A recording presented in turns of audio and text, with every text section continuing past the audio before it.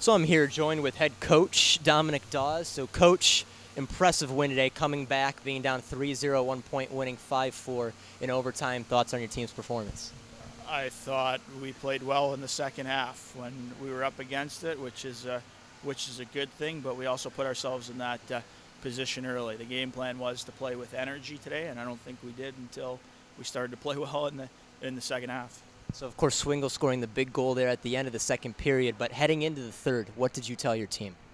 I don't think I really had. I mean, we've had a long week of practice and some ups and downs here through the week. So we really didn't say much. I mean, it's on them to.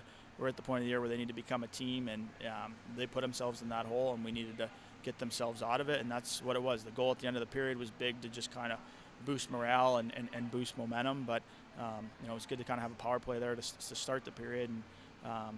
But no, to credit to them, they got it done.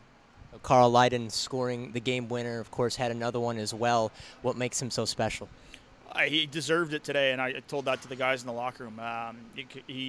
When I called the timeout midway through the game, I didn't say a word. Carl actually kind of took over the huddle, and the first thing I said to him when I got on the ice was that he got rewarded for stepping up and being a leader. Coach, thank you very much. Congrats on the win. Thank you.